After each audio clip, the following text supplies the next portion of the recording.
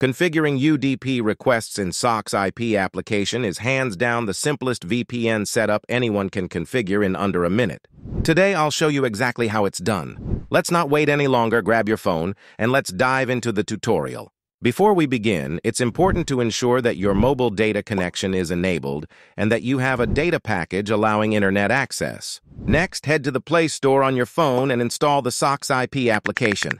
If you already have the application installed, check for any updates. If there's an update available, it's important to install it before following the tutorial. Once you've completed the installation or update, proceed to open the application. If you had previously installed the application and imported configurations, it's important to clear the configuration in the application before setting up the UDP requests. To do this, simply tap on the vertical 3 dots to access the menu and then select Import or Export. Next, choose Reset Config to clear any configurations you imported before. Now, let's proceed to configure the UDP requests. On the left side of the application screen, tap on the gear icon to open the configuration tunnel mode. Then, tap Request Tunnel to open the list of tunnel modes available in SocksIP. From the drop-down menu, select UDP Request and then tap on Configure UDP Request to open up the configuration window. First, make sure the UDP request type is set to free server. Then, tap on the box to enable binding. In the end port section, enter 65535 and tap on Save Settings at the bottom of the window. At the top right corner of the application, tap on the crown icon to load servers. Choose the server you prefer. You'll be prompted to watch a 30-second ad to gain access to the server.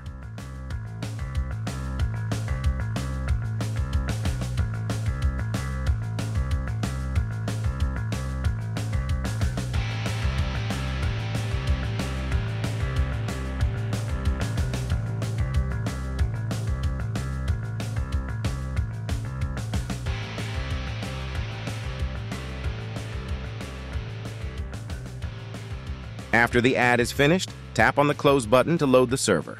Your configuration is now set. Head back to the main interface of the application and tap the Start button.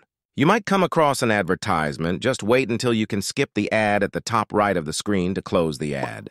You are now connected to your UDP configuration. Open a browser and try visiting a website to enjoy the power of UDP. Now let me show you how to export the configuration and share it. First, make sure you disconnect the connection. Now, tap on the 3 vertical dots at the top right corner of the application. Select Import or Export, and then select Export. Allow the SocksIP to access photos, media, and files on your device. Once the export configuration form opens, enter a name you want to give to your file. After that, you can lock your file from being edited by anyone you share it with. In my case, I prefer to choose Block All, which will block the host, payload, password, server, and proxy of the configuration. You can also lock the configuration with Hardware ID or block other devices using their ID. Another feature is to set an expiration date for the file. In the Lock Sniffers section, you have the option to block the configuration from Wi-Fi, which prevents anyone who imports the configuration can't use Wi-Fi to connect to the file. Additionally, you can block all rooted Android phones from importing the connection configuration file. You can also add instructions or messages to your file, which will be displayed in the application log session whenever the user connects to the file. Once you've completed the form, tap the Export Config button to save the configuration. So, where can you find your exported files? Join me as I guide you through locating the configuration file. First, open the File Explorer on your phone and select the internal storage. Navigate through the file folders and find the SocksIP folder. Tap to open it, and you'll find all the configurations you've exported. Thanks for watching our tutorial on configuring UDP in SocksIP. If you found this video helpful, please give it a thumbs up and subscribe to our channel for more tech guides and tips. If you have questions or need further assistance, drop them in the comments below, and don't forget to hit the bell icon to notify you of our latest uploads. See you next time!